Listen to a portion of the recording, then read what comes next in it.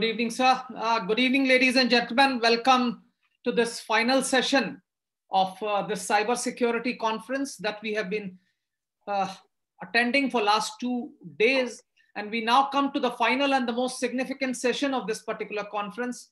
As you are all aware, this is the session where we are going to have the India Foundation and ICT cybersecurity dialogue. This is basically a conversation between the cybersecurity leaders of the two countries. That is Lieutenant General Rajesh Pant, who is the National Cybersecurity Coordinator at Prime Minister's Office, Government of India, and Mr. Yigal Unna, Director General, Israel National Cyber Directorate. But before I hand it over to them, I'll just briefly give a short CV of the two speakers. General Pant serves as the National Cybersecurity Coordinator at PM's Office, Government of India. He has more than 42 years of experience in the Indian Army. In addition, General Pant is an internationally renowned scholar who has vast expertise in the field of electronic warfare, geointelligence, and cyber warfare. Mr. Yigal Unna serves as the Director General of the Israel National Cyber Directorate since 2018. In 1995, he was recruited by the Israel Security Agency, where he held a series of senior management positions. After 22 years of service within the Israel Security Agency, Mr. Unna joined the National Cyber Directorate, where he is tasked with setting up the National Cyber Bureau's Cyber Technology Unit, as well as leading it until his appointment as head of the Unified Directorate. In this particular session, I will request the two speakers to speak for about 15 to 20 minutes each, and then we will open it for Q&A comments. In keeping with the format, I'll first request General Rajesh Pant to speak for next 15 minutes or so, and then followed by Mr. Yigal Unna. Over to you, sir. Thank you, Captain Alok. If I'm audible, please raise your hand. You are audible, sir. Okay. So, greetings of the day to, hello, Yigal. Hello. Hi. Hello. You are in a more relaxed dress than I am, which is not fair. It's 9 p.m. here. That's the way for us. Yeah. So, greetings of the day to everyone, wherever you are, and thanks to India Foundation and the International Institute for Counter-Terrorism for having both of us here. Nice to see Yigal Unna, the DG of INCD. Last we met was, I think, in the virtual Global Cyber Cabinet during the Israeli Cyber Week. And the last we met physically was last year in the Israel Cyber Week. And we are all aware of the good work that he's doing and the challenges that he's facing 24/7 by 365. India also is one of the most attacked countries in the world, as you know. And let me start by talking of the changing nature of cyberspace. You see, unlike land, air, and sea, where these spaces are defined by land borders and territorial waters and even airspace. And I must share with the audience, because it's a very relaxed mood now, as to how I learned that airspace was also shared was last time when I was returning from Israel after the Israel Cyber Week. My flight to Delhi was at 10 p.m. in the night from Tel Aviv. And we had a series of meetings throughout the day. And when the flight took off, I called the air hostess and requested her for a drink. And she said, sorry, sir, you can't have a drink because we are flying over Saudi Arabia. And next drink will only be after 3 hours. So then I realized that even in the airspace, there is sovereignty. So what I'm trying to say is that cyberspace is one that is expanding on a daily basis. See, today there are 4.5 billion internet connected users, another 3 billion to go. 17 billion IoT devices. They say in the next 3 years, it's going to be 30 billion IoT. So the space is expanding. It is borderless. The attack surface is going to become much, much bigger. And for Yigal and me, it's going to become very, very serious. Because what I'm finding is that with the 5G rollout that is taking place, the M2M will start. The IoT devices will get connected and the machine-to-machine communications will take place. So just imagine how expanded the attack surface will be. And when I talk of machine-to-machine, for me, an IoT device is basically a cyber-physical system. It has a sensor, it has a processor, it has an actuator, and it has a communicator. And if I'm able to hack this cyber physical system, then I can create a lot of problems from everything from a camera to a guided vehicle, a self-driven vehicle to an aircraft. So it's not an IT issue anymore. It's now with Industry 4.0, it's a OT issue also, and cyber physical systems also. So the first point I want to make is that the cyberspace is changing at a very rapid pace. Cyber physical systems are coming in, machine-to-machine communications are happening. And as if that was not enough, the pandemic has now created the work-from-home environment, the online environment, because of which the entire online data processing has gone up. And I can give you the example of our government National Informatics Center. We were handling about 20 million emails per day, and today we are handling about 80 million emails per day in the government sector. So it's a 3.5 to 4 times rise in the use of online by the government. And cybercrime, as you all know, has gone up by 500%, etc. So the cyberspace, the changing nature of cyberspace, both in terms of the attack surface as well as its details, are definitely worrying. Now, the recent case of FireEye company, also all of you are aware that these attackers are getting more and more smarter. They are always one step ahead. Let me assure you that the attackers are always one step ahead. And you see what they did in the FireEye case, in the recent case. They stole the tools from that company and then used it against the US government. And then there are cases, that in this particular case also, the malware became active after 2 weeks, right? So you have these obfuscation, malware and all these things. And in India recently, there's a news item that I read about, the other day about 7 crore details being on the web, sold on the web, and the Haldiram's getting attacked and Dr. Reddy getting attacked. So just give me a tactical pause here because 2 of my dogs have just entered the room. So let me hand over back to Yigal and I'll come back to you. Thank you. I'm just switching on my. Yes. Well, Yigal. I'll request Mr. Yigal Unna to make his comments now. Thank you. Yeah. Well, thank you, General Pant, and both Professor Ganor and all the rest of friends, old friends and new friends I see in the screenshots. I'm totally agree with what General Pant just mentioned, and I will elaborate on that because I'll begin with quoting a journalist, one major journalist of the Israeli press that called me yesterday in the middle of the Hanukkah holiday that we are now having here. We are not feeling any holiday atmosphere here in this, at least in the Cyber Directorate. And he told me that, quote, we feel here in the editorial floor that we're in the middle of World War III regarding cyber. And that is because of a series of news about the Israeli insurance company that was hit 2 weeks ago and still ongoing leaking of personal details. And then on the last weekend, we have a big issue about supply chain to all the customs and import-export IT companies that the supply chain that gives them the software was hit, not yet damaged, but we managed to detect it in advance, but it leaked to the news and a lot of fuss. And then the Google thing, which is probably a malfunction and not a cyber attack globally, happened. And then the SolarWinds and the FireEye, etc., and the psychological impact.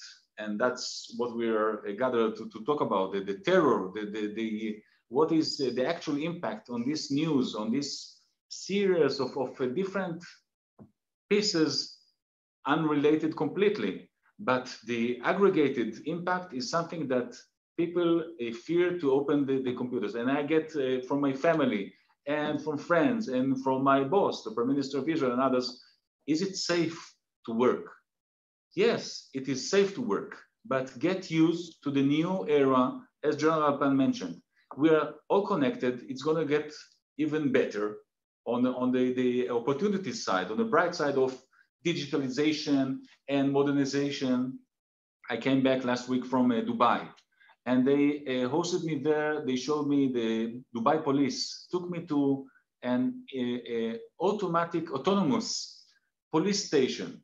They call it SPS. It's completely without human beings located there. They have 11 like this all spread around Dubai. And you can enter as a civilian and get all the services that a modern police can give without speaking to a human being, just with a digital and sophisticated AI measures and others.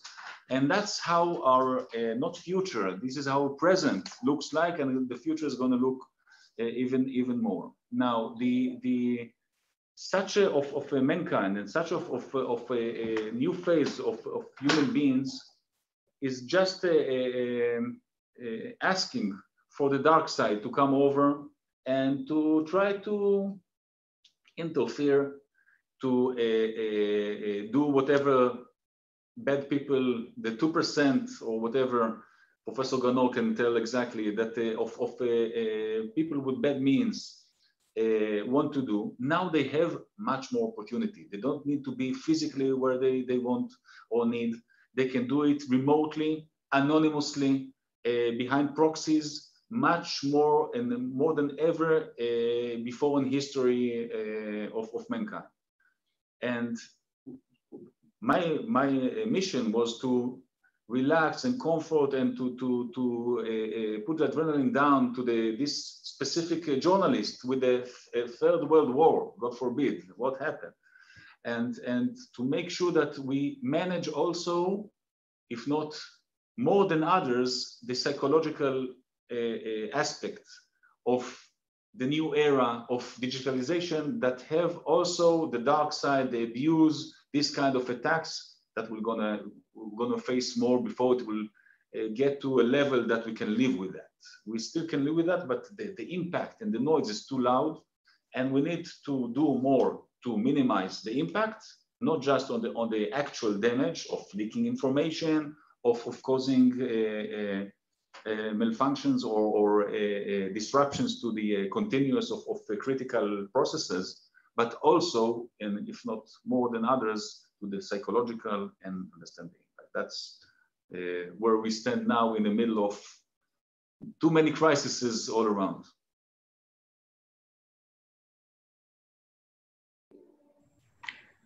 So let me just take off from where Yigal ended on the Third World War that he mentioned. I'm sure there are more good people in the world than the evil ones. And with that philosophy, if you recall, in all our global cyber cabinets, whether it was with your organization or in the recent Singapore Cyber Week or in the Prague conference, I have always been insisting that cybersecurity is an international team sport. And if we have to beat the criminals, then we have to understand that we have to collaborate with like-minded democratic countries, if I may add that, in order to find the attribution. So in all the meetings, I have been stressing on attribution because the criminals, as you're aware, are coming through a couple of hops.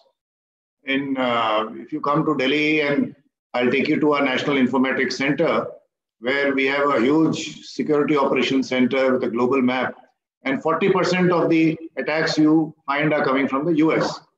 And the reason you and I know is because the last IP which is being shown is basically an Amazon web server virtual machine that has been hired. That is the last of those 4 or 5 hops. So, they come from countries where they know that privacy is respected. That is where the democracies come in. Because in the US, if you recall, even when that Boston Marathon case took place, the iPhone people did not reveal the details. I mean, they had to come to you for help. And of course, this is unofficial. But the point is that democratic countries lay a lot of stress on privacy. So they take advantage of that, hire the machines there, and then come from there. So in order to beat them, the MLAT, the Mutual Legal Assistance Treaty, does not seem to be working. The letter of rogatory, the judicial process, does not seem to be working. So we have to find a solution. And you and I are also aware that in the UNGGE, the 11 norms, non-binding norms that we had created after 10 to 15 years of hard work and come to some sort of a understanding, even that is not being respected because the 5th UNGGE, as you know, could not come to a consensus. And the 6th UNGGE, again, we are finding the East and the Western lobbies are active. And as if that was not enough, the Chinese have now applied for the new IP. So I'm sure the participants of this webinar would be aware that the Chinese have applied for a new internet protocol to the International Telecommunications Union, that is the UN body, ITU. And that is a decentralized sort of a structure that they are proposing. And they have backed it up with what is called the GIDS, the Global Initiative on Data Security, and also come out with some data protection laws. So the situation is now getting serious, and this is what is being referred to as the splinter net. And if that happens, then attribution will, I can assure you, become more difficult, besides the other things. I'm not talking of global trade, I'm not talking of education, research and development, trade, social media, all that will get affected. But attribution will become more difficult because between the two nets, there will definitely be some points of interconnect. And the hackers will come through these points of interconnect. You and I will not be able to find out. And then they will, it's like two worlds and this army is coming or the special squad is coming, attacking and then going back and then they disappear.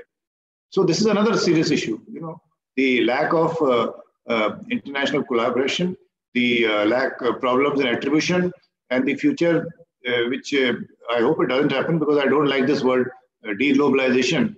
But then there are very strong indicators of it happening, the way things are taking place. So this is one of the things that at the G2G level and in the discussions that I have with my friends like Yigal, Unna, we always keep discussing as to what are the solutions that we can do for the attribution part. Finally, there has to be a whole of nation approach as far as the nation is concerned to tackle cybersecurity. It has to be a whole of nation approach. Everyone is responsible for the cybersecurity of the nation because that's the way the attacks come. They send a mail to just one person. Human being is the weakest link. And from there, there's a lateral spread and escalation of privileges. And then, they get those rights and then they strike at the right moment. So individual has a responsibility, government has a responsibility, academia has a responsibility, R&D has a responsibility, business has a responsibility. All of us are responsible at different levels and at different scale to ensure cybersecurity of the nation. So, of course, our strategy is coming out very soon, but this is, we have to think of some proactive actions. And this is where we look forward to our friends from Israel because they have the cutting edge of technology in cybersecurity, and I've seen some of it. So that is, the sort of cooperation that we look forward. And I now await comments of Yigal and Alok Bansal on this issue. Thank you. Thank you, sir. Mr. Yigal, would you like to respond to some of these questions, comments which he has made? Yes, shortly. General Pant and me, we as he mentioned, we share a lot of discussions with like-minded in the close circles.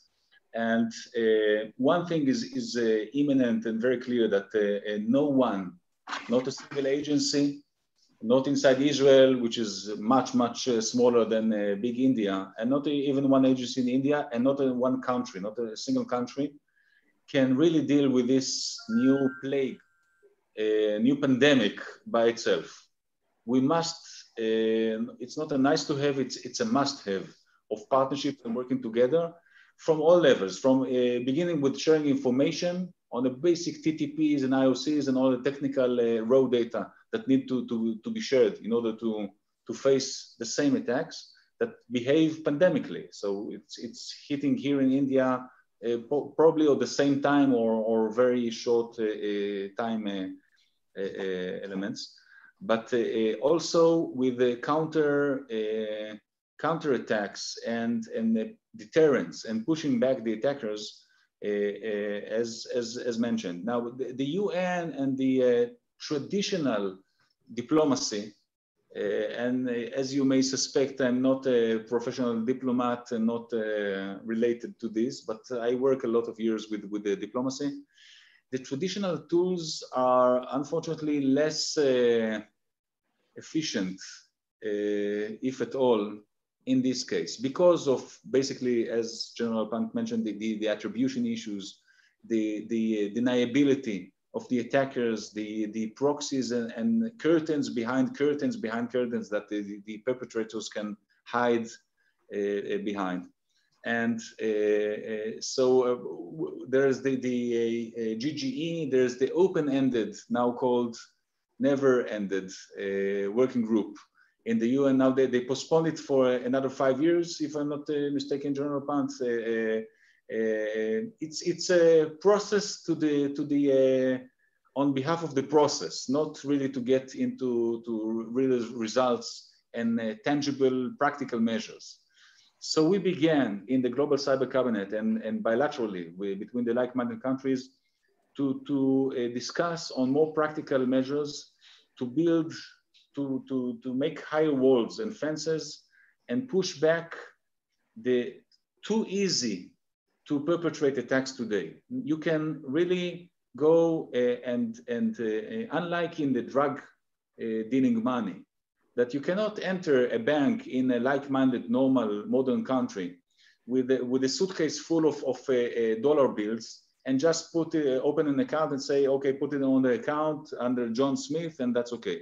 No, there's a know your client processes, questions are asked and more transparency is needed too. It's not complete, it's not hermetic, but it's much more difficult. We want to adopt that to the cyber security, meaning that you cannot buy a virtual machine or hosting services or servers in a third-party country to perpetrate your attack without any question asked, forms to be filled, something that will make the life of at least the common perpetrator much harder and push back and make the attacker's life more difficult and less easy to run and run pandemic attacks. We need to take systems like the CyberNet. We have in Israel a closed circuit, more than 2,000 entities, government, public, private sector entities that connected 24/7 to a very high secured system that we run. Very simple, by the way. It's a Facebook for cybersecurity that we can immediately share. And by the way, in the recent events that we now face in the past 2 weeks or 3 weeks, it proven to be #1 tool to cybersecure Israel, because we find the details, the IOCs, the specifics of the attacks very shortly after we have the first signs. And we can push it to 2,000 CISOs and cybersecurity officers all around Israel, major entities, in a split second, and get results and get hits or get enrichment of this raw data, and immediately see where we have more hits and more targets. That's how we found the Amital, the customs services agency that was hit as a supply chain to more than 80 other entities very easily, very shortly before the perpetrators manage to attack. Now we need to adopt that to larger global scale, bilateral, multilateral between countries. And that's how simple it is to really improve our life, just sharing, just with partnership, just with removing the traditional obstacles of protocols and how to share intelligence. It's not the traditional intelligence. It's not the usual classified intelligence. Sometimes it is, but most of it's unclassified that can be easily transferred and broadcast to wider parties and vice versa. Now, today we're not just in good, excellent relations with India and the India CERT, but we also with the other 89 countries, more than 89 countries. Recently, we lift the curtain with our relations with the Gulf, with the UAE and Bahrain, and now with the others along the way. But we work with everyone that share the same problem. And in fact, we all share the same problems, not from just state-sponsored, but from more and more radical groups, cybercrime that develop more greed, not just for money, but for influence. And now I'll give that example just to summarize. The attack on the insurance company in Israel is not a first of kind, but a very loud example of something that happens more and more since the COVID-19 erupted. Now, cybercrime groups that basically just they're there for the money. Yes, they want to launch ransomware just to get the money of the big entities, sometimes unfortunately for even poor entities, and to squeeze their money.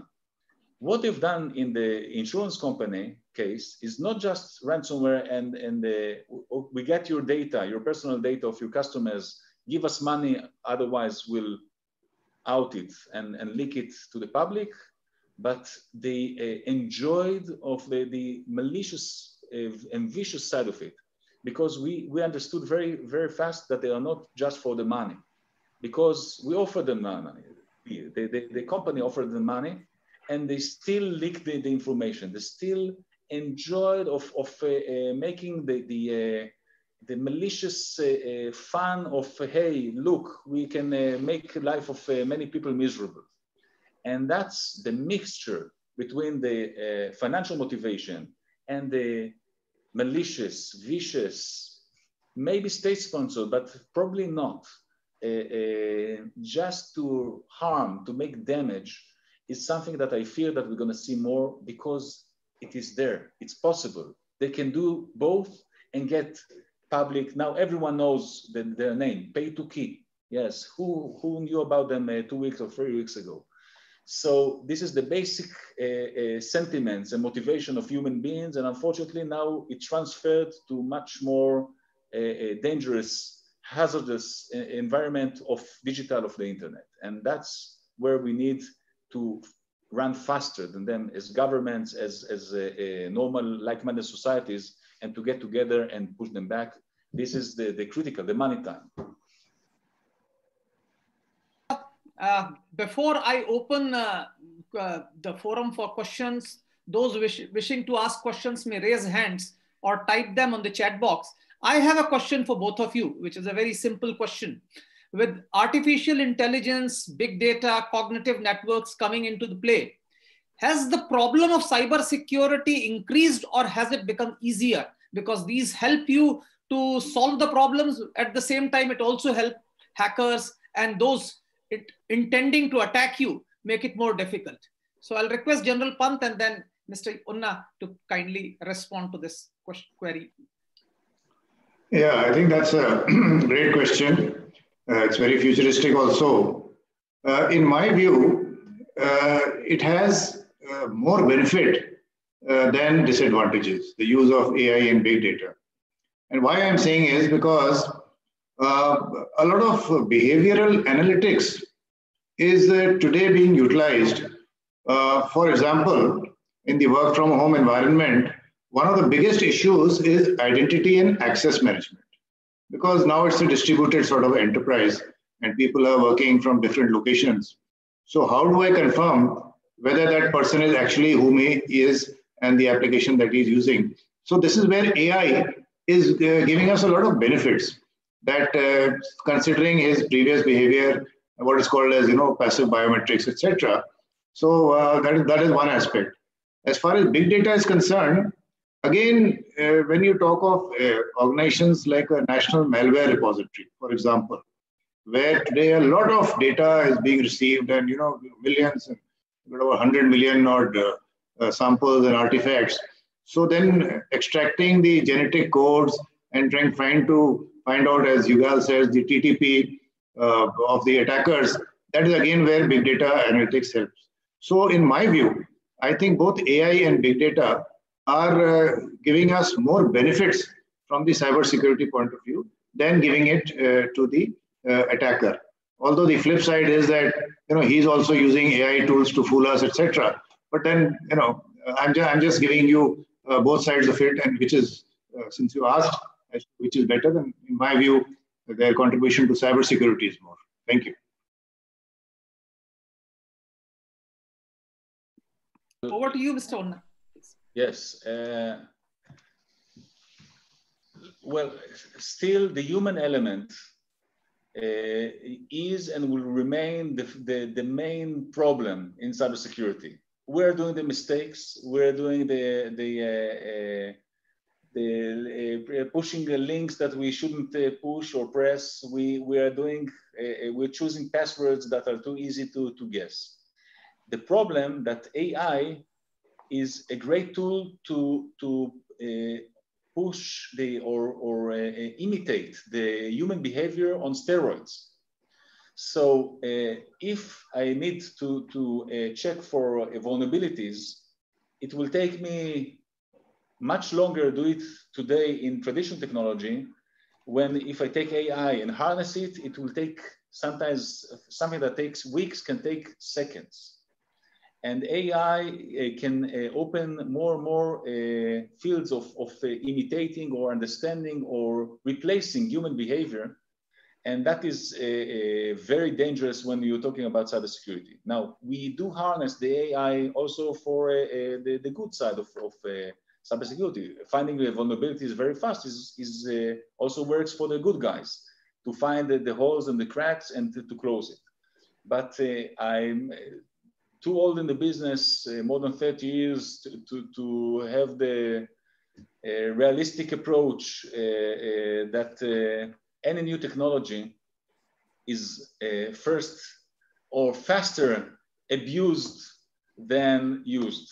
So I'm afraid that we're going to see the abuse of AI and harnessing for bad motivation before we're going to see and enjoy the benefits. But here I turn it to Professor Ganor, because I think that the academia and the IDC should, and I guess they already began on looking deeper into all the aspects of the full aspects, not just the cybersecurity, but all aspects of AI and the dark side of it in all matters of what we call terror and abuse and bad means.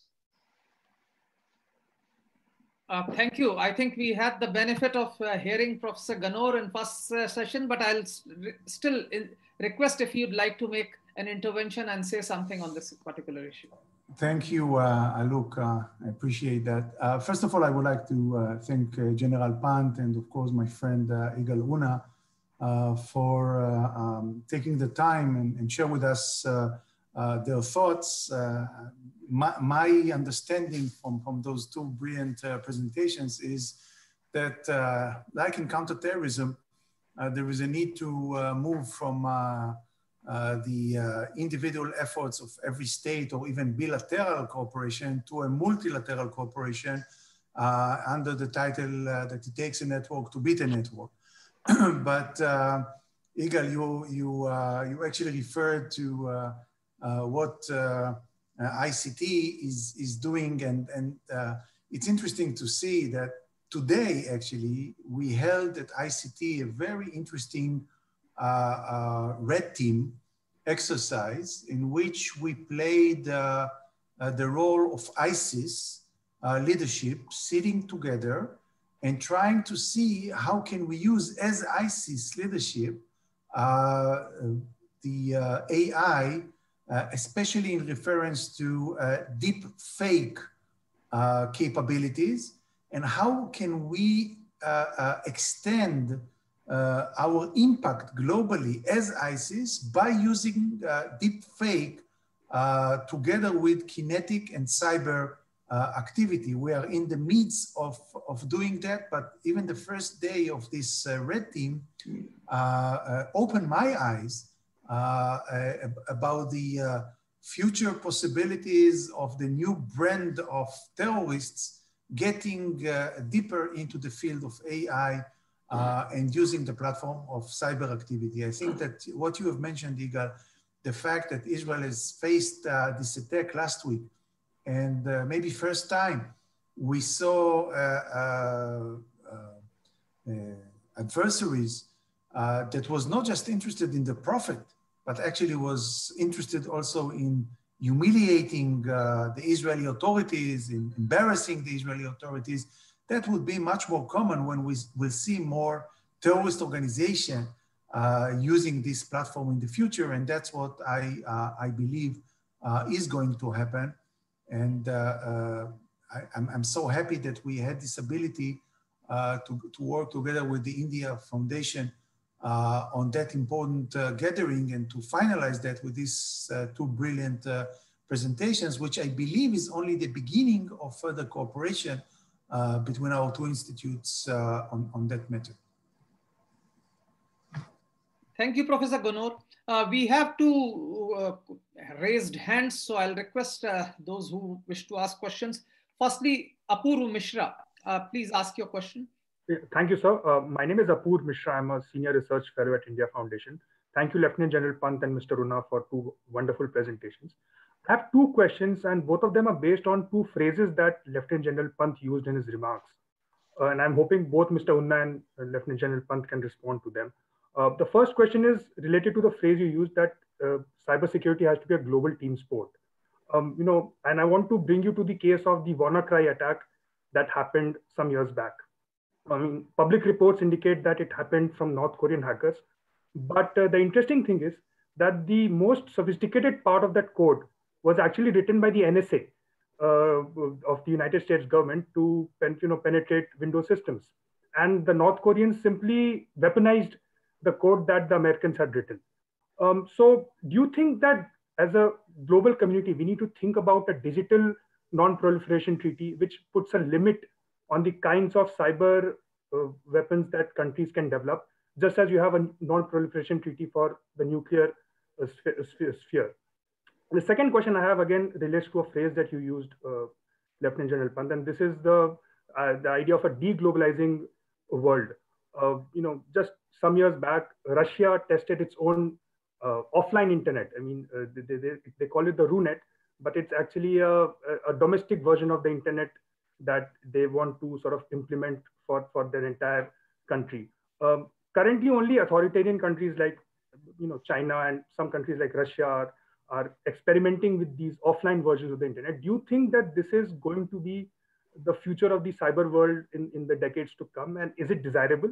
And if no, then what can free societies like India and Israel do to prevent countries from developing their own domestic versions of the internet? Thank you. So you could take on both, maybe first General Pant and then maybe Mr. Unna. Okay, thank you, Apurv. I think both questions are absolutely great. And one thing I've learned is not to use phrases, because you said you used both of my phrases and asked the question. So, excuse me. As far as, the WannaCry and its use by the NSA is concerned, we have also been pitching for a digital United Nations, actually, in some forum. India has always adopted a multi-stakeholder approach, preferably UN-led. So that is what we are pitching, although it is becoming difficult to achieve with what we are seeing in the United Nations, which is why regional cooperations are coming up, like the Budapest Convention and some other corporations are coming up as far as the cybercrime is concerned. But there is definitely a need, and that is what the UNGG norms, if you see those 11 norms, you will find some of them have a similar language to what you're saying, that countries should not use their cyberspace for launching attacks, and there should be responsible ICT behavior, etc. So all those had basically given the same sort of idea, but definitely the need is there. But what I said earlier about the splinter net, etc., and which is what is leading to the second question. Now, as far as the .ru that was practiced by Russia, I would say that it is a case of contingency planning. That in case the internet pipes are cut, let's say there's a fault in the submarine cable, for example. It may not be a deliberate fault, but in case that happens, then the entire business which is run on the internet, if you study the architecture of the internet, there are root servers and there are root instances. So a lot of the copying of the data takes place. So for about a week or so, we can handle it in India if the pipes are cut. But what happens after that? So there is a architecture methodology where actually you, crudely saying, you twist the pipes back from inside and then have some more instances and backup and stuff like that. I think there's no harm in countries practicing that as a contingency measure. Of course, China is a different story altogether because everything is behind a firewall, etc.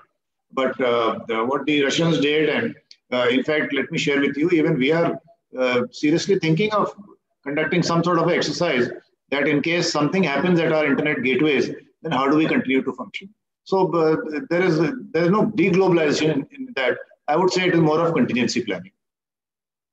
Mr. Unna, please. Yes, thanks. Two very good questions.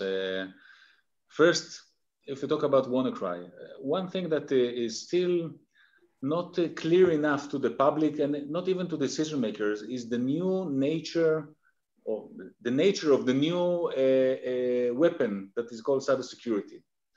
Cyber weapon is letters and numbers. It's a language, human understood language, that is a code that can cause really a disastrous damage. Now, if we take a look at the human history, we had spears and arrows, very simple weapons that cause very simple damage. At the end, very minimized. Then we had the utmost weapon, nuclear weapon, that can cause a devastating damage, but is very hard to get and to develop, and very few countries are, at least publicly, say they achieve that. And then you have cyber weapons. Cyber weapons are very easy. Again, letters and numbers, writing a code, that is the weapon. But it can cause the damage of a nuclear weapon, and even more. This anomaly is something that is still, the mankind is still struggling with. It's not understood to the deepest elements of that. And a WannaCry attack is a great example. What happened there, attributed to by press and others, it's NSA probably develop a weapon, the good guys, a good weapon to collect intelligence from the bad guys. And because it's, at the end, letters and numbers, it's too easy to, first, when the bad guys are attacked, they can retrieve it and turn it to the, against who launched it against them. That is impossible to do with kinetic missiles and others. Or it leaks, what probably happened in the WannaCry case. It leaks because it's too easy to leak. On small micro SD card, you can leak almost all the weaponry of Israel, US, and India together. And this anomaly is something that we need to adapt or build a new paradigm how to deal with, because this is the new age.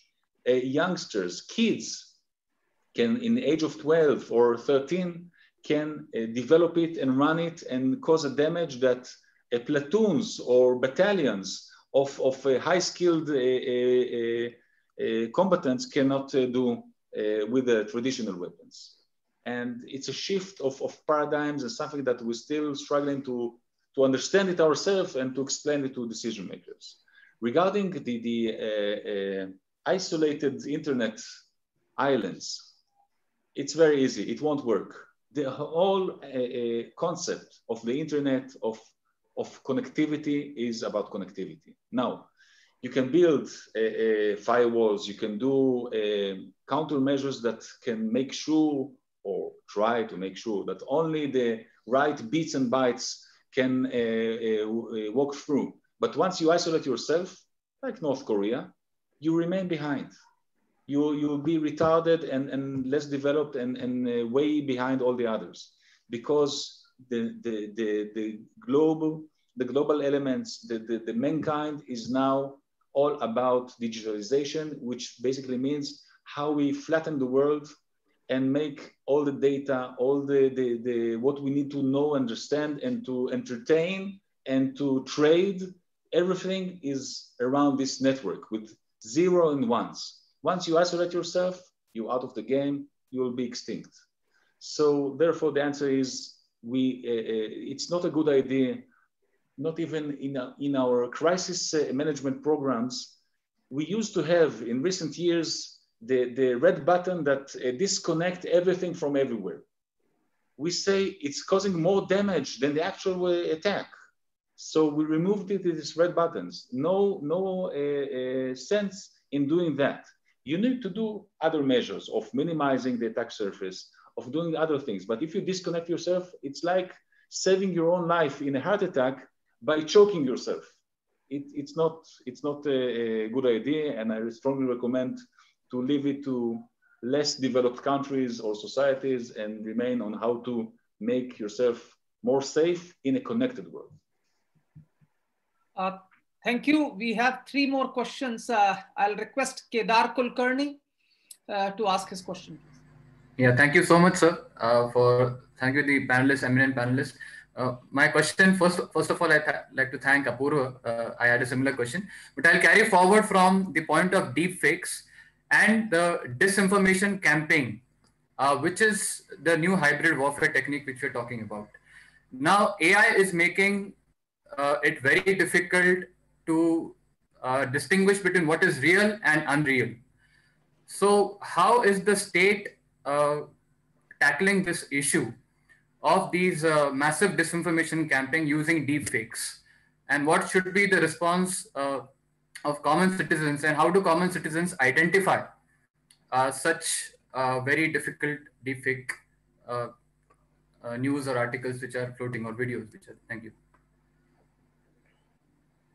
With your permission, we'll take 1 more question, and then Ayushi Ketkar. Thank you, sir.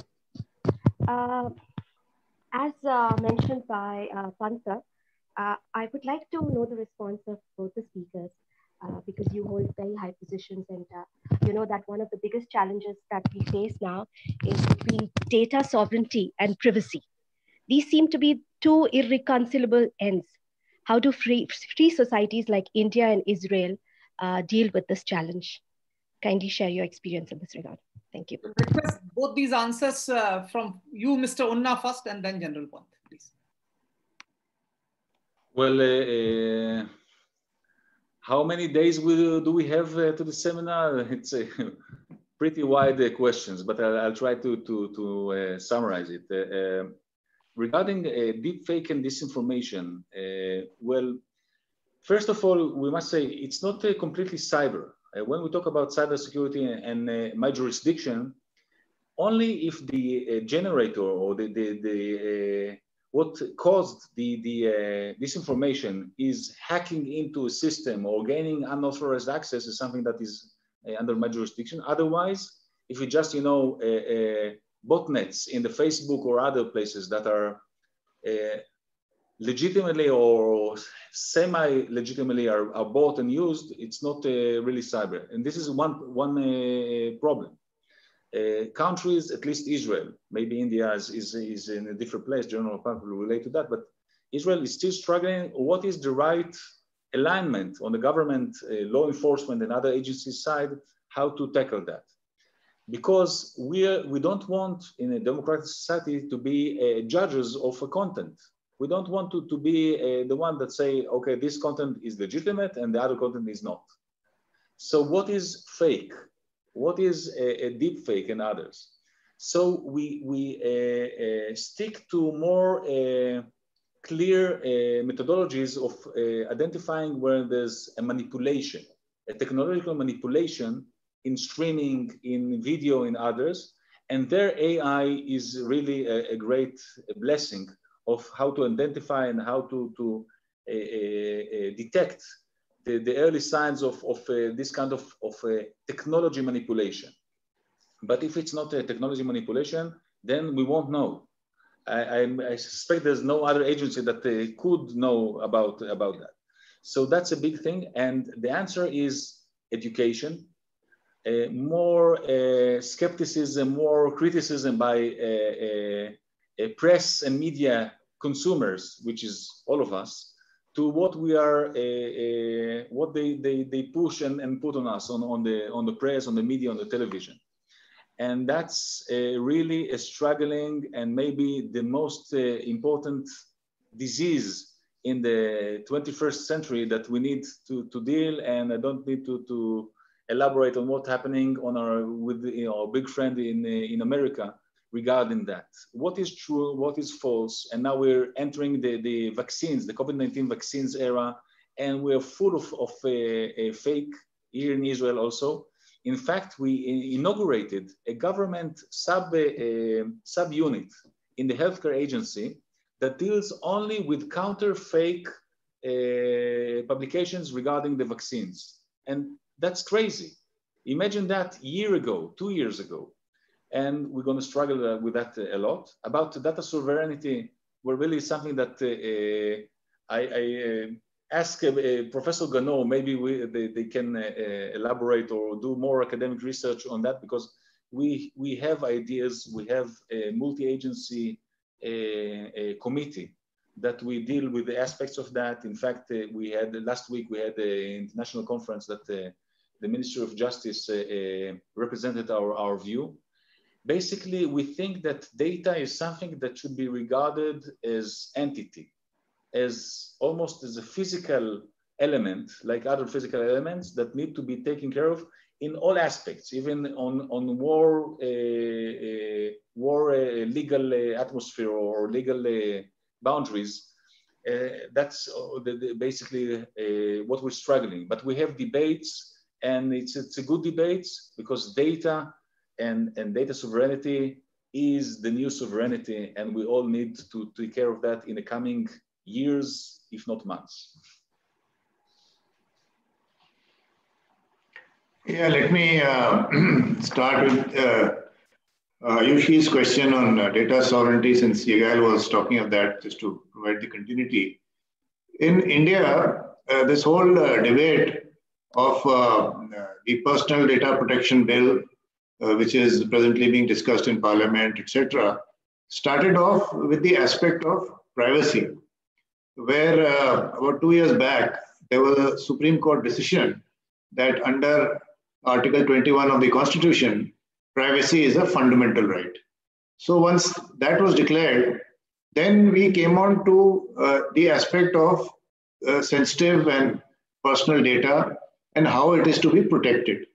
And based on that, there was a Justice Sri Krishna Committee report, and then we made our draft, and that is a bill that is presently being discussed in Parliament.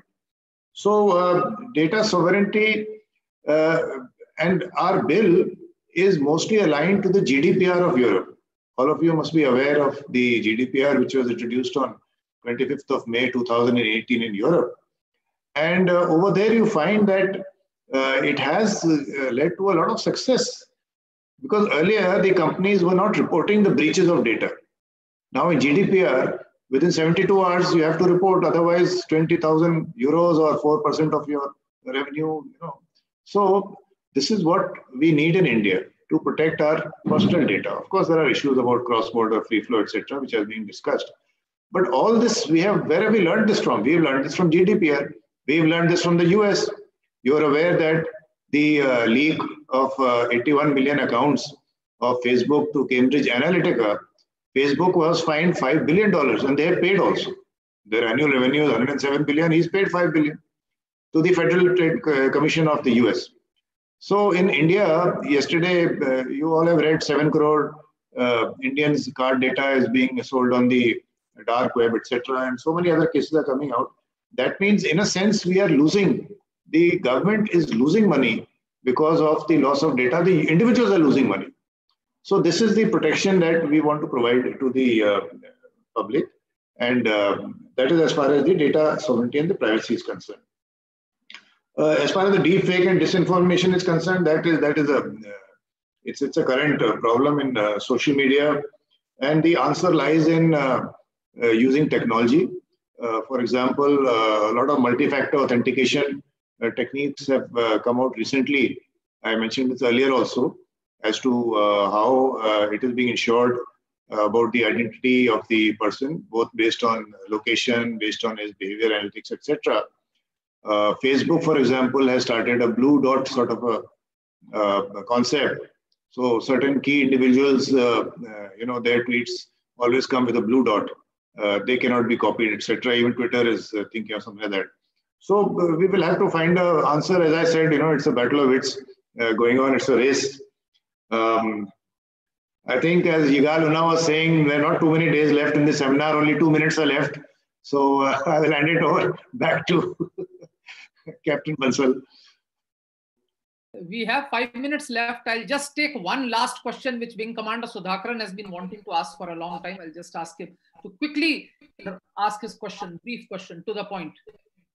Sir, good evening, sir. This is a question to Lieutenant General Pant. The question is with respect to SpaceX program on the Starlink constellation, wherein they are likely to deliver high-link internet right now to North America and Canada, but then eventually the plan is to provide it throughout the world. Now, this has got far-reaching security consequence as well as economic consequence, because the ground traffic from which there is a lot of economic activity that are dependent on, and the data security as well as the control of government in data traffic management. All this have far-reaching consequence for a system like this. So what is the plan of the government to protect itself from such a situation? Thank you. Yeah, Sudhakar, you've raised a very specific issue, and I will request if you can send a mail to me. My email ID is ncsc@gov.in. Just send the details of this case to me.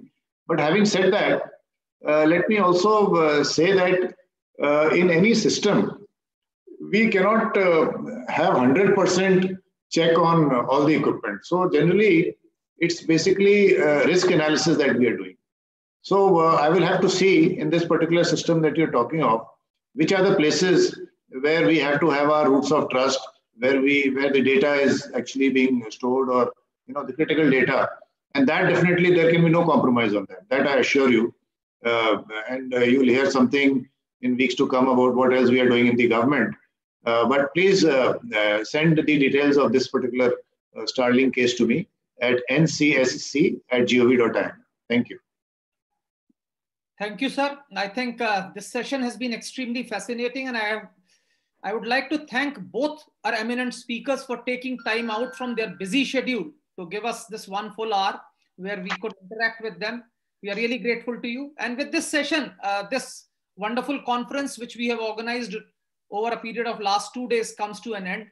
And I'd like to thank ICT Herzliya for actually collaborating with us. And as we said, this is the beginning. We have a huge round of series of events that we plan to host with ICT Herzliya. We have actually a collaboration which goes back a number of years, and we want to firm up this collaboration in days to come.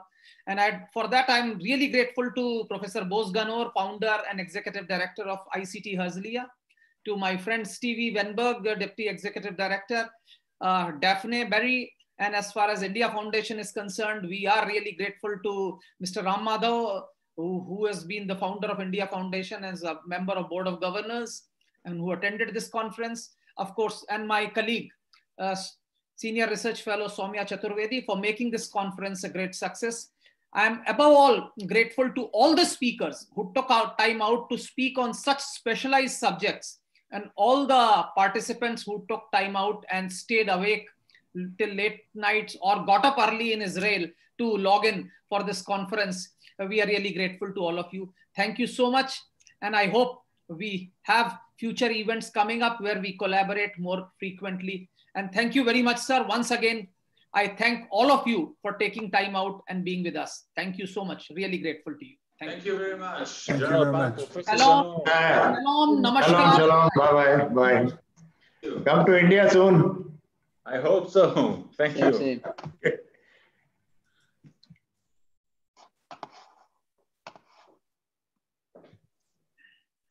Thanks, Definite. Thanks, Stevie.